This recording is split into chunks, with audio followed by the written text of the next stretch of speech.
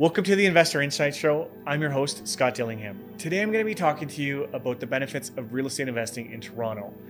Toronto has been a great market to invest in, although it can be out of some people's reach based on price points because it is one of the more costly markets in Canada, actually. But there's a lot of demand there as well, depending on the markets, the neighborhood, the property type, all that good stuff. So we don't dive into the topics into this video because it would be too long. But if you like the awareness that, Toronto is a good place to be, then please subscribe, hit the bell for notification. But also down below is a bunch of links. The first link is to an article which has more details on this topic.